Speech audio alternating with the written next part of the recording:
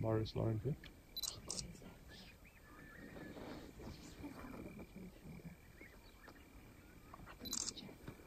They're chasing something.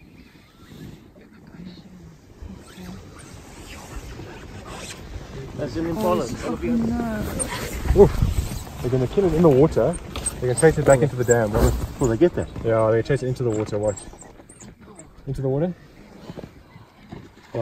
They'll catch it in the water there now. Catch it in the dam. There must be another dog that chased that Impala. So it can't come out. Right? It won't come out. It's good. You find that if the water's so cold, the animal will probably start suffering from shock fairly soon.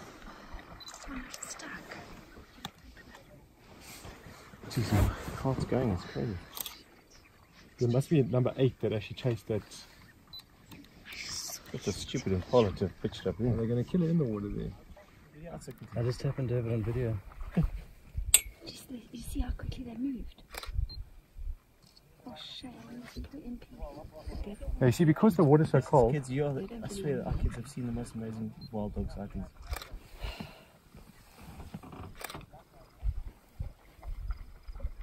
You see, it's typical that they hunt in and around water. They're a little bit edgy. They're not sure if there's crocs here. You see, that's why they're not going straight in. And is that Impala just stunned? What's stuck? There's a bit of both. Oh, They're going to kill it now.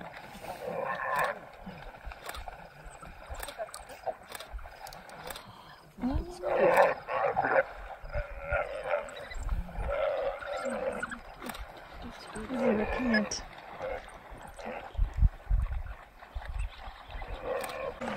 Yeah, and see that they typically hunt into, they either chase prey into fences or they chase them into dams.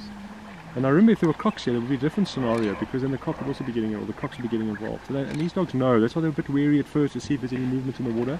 Then they go out and take the animal.